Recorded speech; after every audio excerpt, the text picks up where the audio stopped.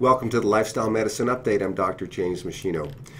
You know, for many years, I've encouraged women who suffer from Polycystic Ovarian Syndrome, or PCOS, to incorporate soy foods and even soy isoflavone supplements into their overall management. Now, for the most part, these recommendations were based on the biological plausibility that they would be helpful, but no actual studies had been performed to prove that soy isoflavones could make a difference. Well, an impressive study published in the Journal of Clinical Endocrinology and Metabolism in August of 2016 showed that soy isoflavone supplementation in fact improved key parameters in the management of polycystic ovarian syndrome, or PCOS.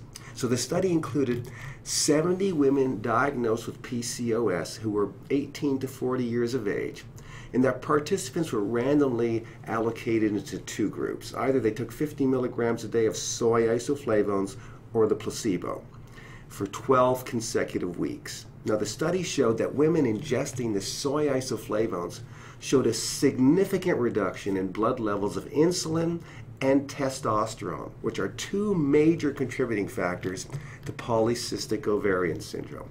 So women with PCOS typically show higher blood insulin levels and increased insulin resistance, which tends to increase the production of cysts in the ovaries.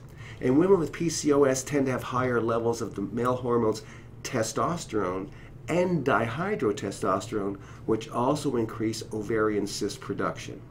So soy isoflavone supplementation reversed these two important PCOS contributing factors, and it also reduced blood cholesterol and triglyceride levels, two additional important health benefits. So the mechanism through which soy isoflavones achieve these outcomes is related to evidence from previous studies showing that soy isoflavones increase insulin receptor function, which decreases insulin secretion, and isoflavones block a key enzyme that converts the male hormone androstenedione into testosterone, and also the conversion of testosterone into dihydrotestosterone is inhibited by soy isoflavones. So the long and the short of it is that soy isoflavones help to lower insulin levels by increasing insulin receptor function and blocking the synthesis of both testosterone and dihydrotestosterone, these male hormones that can really drive PCOS problems. So based on previous studies, I made the assumption that soy isoflavones would likely benefit women with PCOS. But the study in the Journal of Clinical Endocrinology and Metabolism is the first study to actually confirm this contention. Now, this is an important study because 5 to 10% of women 15 to 45 years of age suffer from polycystic ovarian syndrome. And when the cysts burst, it can be extremely painful, and the infertility rate with PCOS is also extremely high.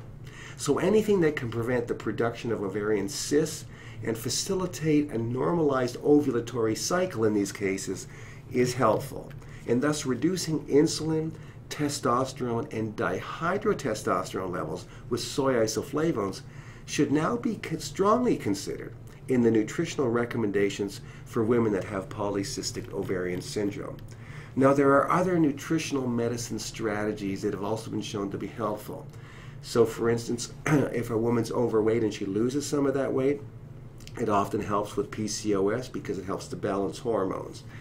Doing aerobic exercise also increases insulin sensitivity, which is helpful to lower insulin levels, and also the reduction in body fat also helps to balance hormone levels.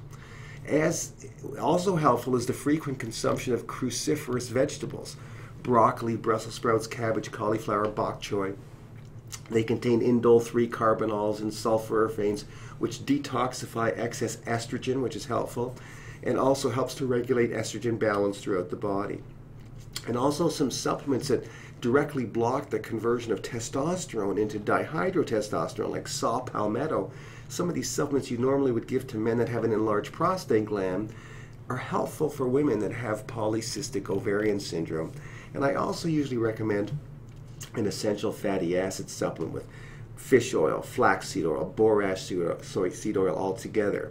So that's fish, flaxseed, and borage seed oil all in one capsule helping the body make prostaglandins that reduce inflammation and slow the rate of cell division, which may help to decrease cyst formation as well.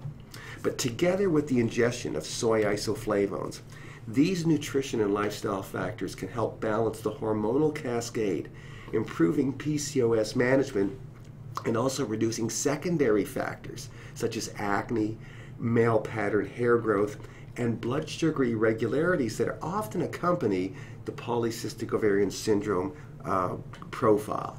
So I've included the study reference in the text below. So thanks for watching, and I'll see you next time.